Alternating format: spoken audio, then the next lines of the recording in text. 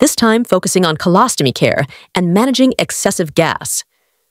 A patient with a colostomy reports experiencing excessive gas. Which food combination is most likely to blame? A. Caraway seeds, tomato soup, and eggs. B. Chicken, grapes, and raspberries. C. Squash, spinach, and pickles. D. Cherries, radishes, and watermelon.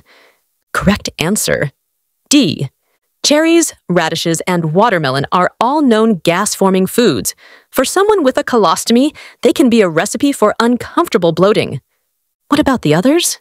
They're less fermentable and produce far less intestinal gas. NCLEX nugget.